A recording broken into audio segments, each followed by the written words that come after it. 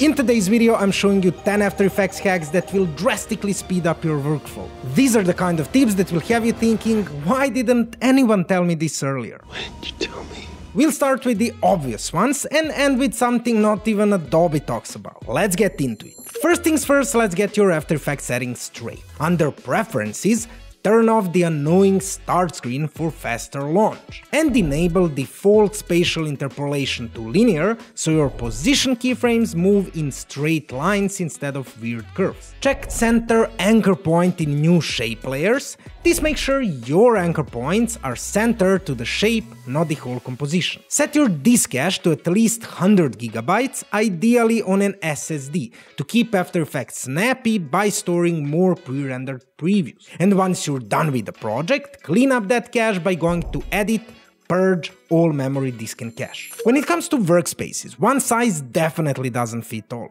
Not every layout works for every workflow or person. Set up custom workspaces for different tasks like animation, templates, or different video formats, so your panels and plugins are always where you need them. You know that moment in After Effects when you think, there has to be a better way to do this? Well, there usually is, and it's called plugins and scripts. These are tools built by brilliant people to make our lives easier. Once you start using them, they'll become a permanent part of your workflow. Speaking from experience. For example, with Ease Copy, you can copy and paste animation curves. Flow allows you to save your favorite curves and apply them with one click. With FX Cancel, search and apply effects instantly. And with Overlord, you can transfer vectors from Illustrator straight into After Effects. If you need a detailed list of plugins that save me a ton of time, I made a video covering 10 non-negotiables for every After Effects user. I leave a link down below. Keyboard shortcuts are a must for anyone using After Effects.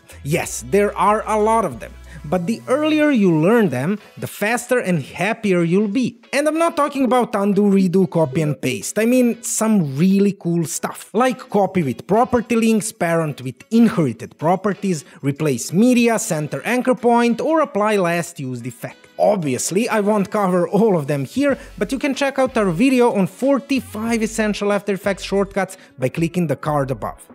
Best part, you can customize any shortcuts in Edit, Keyboard Shortcuts. And if you got a mouse with extra buttons, use that to your advantage and map your most used actions for even quicker access.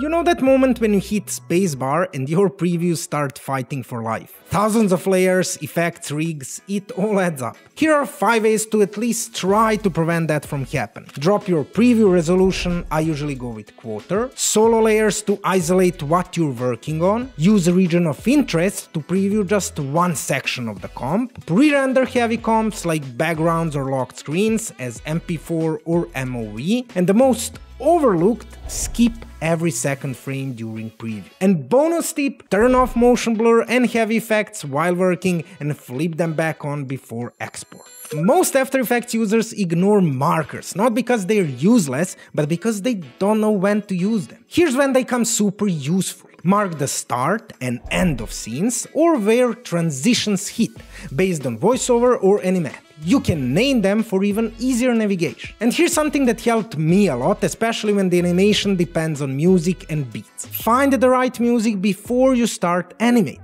Drop markers on bars and beats, sync scenes and transition to those points. This makes your animations 10 times cooler, like a kid with light-up sneakers cool. While we're talking about syncing animation with audio, we have to mention time remap and time stretch. Probably the most overlooked features in After Effects. Let's say you finished an explainer video, syncing everything perfectly to voiceover or music.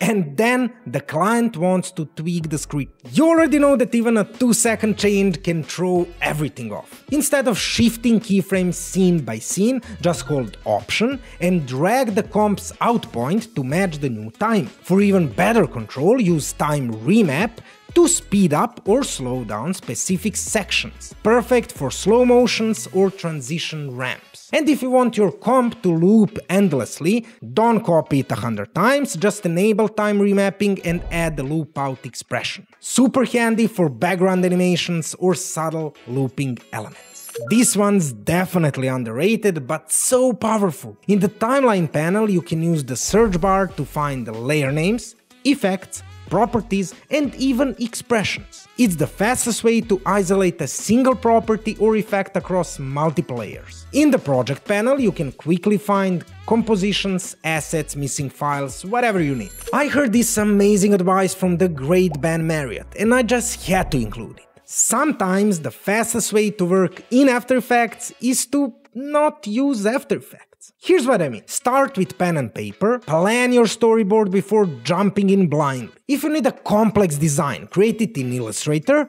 then import or use Overlord to send it straight into After Effects. Start with static scenes, sync them to music or voiceover, then animate. For sound design or video editing, use Premiere Pro. Trust me, it's way faster. For audio tweaks, use Audition. For 3D, Blender, Cinema 4D or anything else works way better. After Effects is powerful, but it's not a Swiss Army knife. The more tools you master, the faster and easier your job gets. And last, but definitely not least, here are 4 speed hacks hiding in plain sight. First up, instead of digging through pre-comps manually, use the comp flowchart to visualize your entire project structure.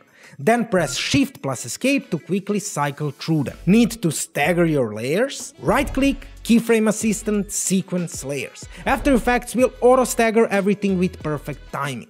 You can even add overlap for transitions. Want an effect to apply to just part of a layer? Add the effect, draw a mask, open compositing options and link the mask.